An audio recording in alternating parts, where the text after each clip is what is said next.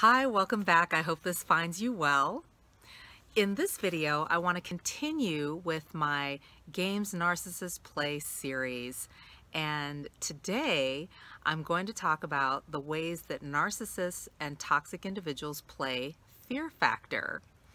As you know, Fear Factor was a popular TV show about a decade or so ago with Joe Rogan as host.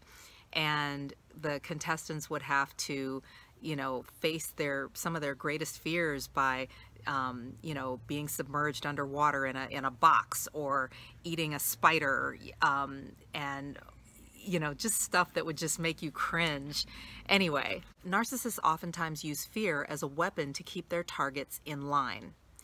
And oftentimes they are actually more fearful of you than you are of them, but they use this as a tactic to keep you in line, to keep you giving up that supply, to keep you close to them and relying on them, and lead you to believe that something bad's going to happen if you're not with them, or if you're not dealing with them or working with them or in a relationship with them.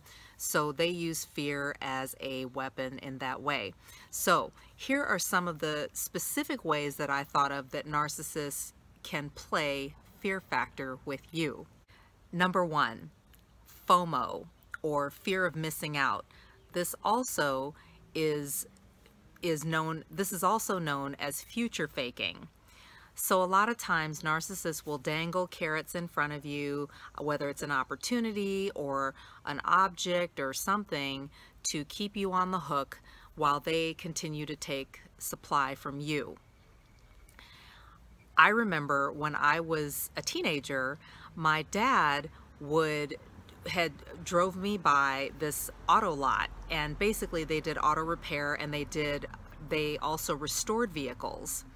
And they had a beautiful Karmann Ghia for sale and a beautiful Volkswagen Beetle.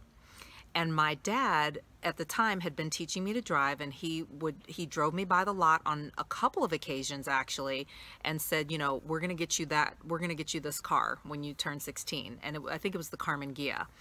And he's like, we're going to get you that car. It's beautiful. I looked at it. We're going to get you that.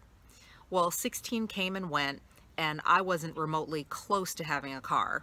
And I carpooled with some classmates of mine, or if I was lucky and my mom was off from teaching school, I could borrow her car, or I could borrow my maternal grandmother's car.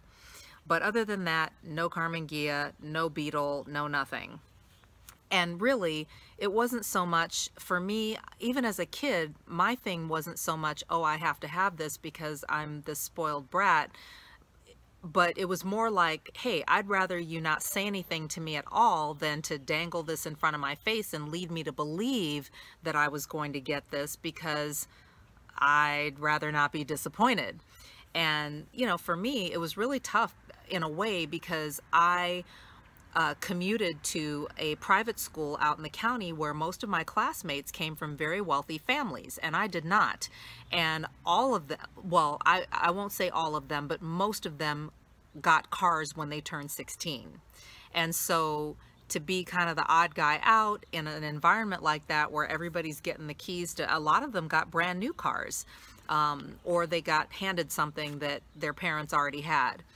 And again, it wasn't even so much that, oh my gosh, I'm gonna die if I don't have a car, but it was the idea that he had talked it up so much. And then, when the time came, when I turned 16, and there was this window of time for me to be able to have a car and drive it to and from school and to my sports and practices and games and all that, nothing.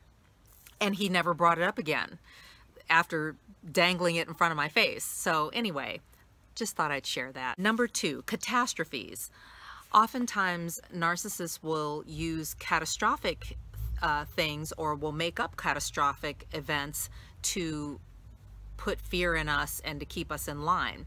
And a great example of that for me was when I was in Los Angeles to help the alleged murderer work on his fitness video.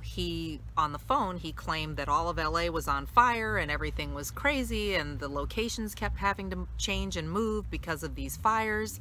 And I'm sitting here in LA in a hotel going, there's no fires here. Number 3, narcissists will say things to kill your excitement about something. Like they'll drop some bad news on you to kind of, oh no.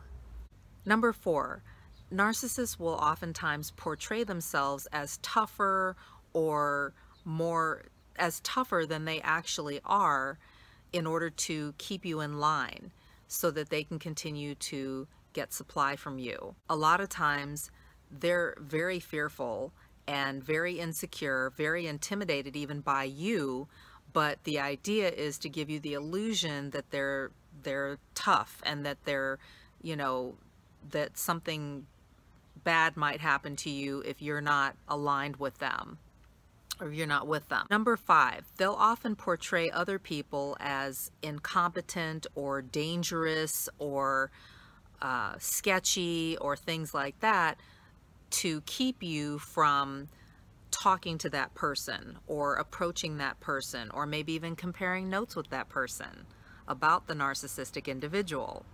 These are some of the ways that I thought of that narcissists can play fear factor, and maybe you can think of some more. Comment below with yours, and I look forward to reading them. And know that you're not alone and you're not crazy. Know who you're dealing with, know who you are. Take care, and I'll talk to you soon. Bye-bye.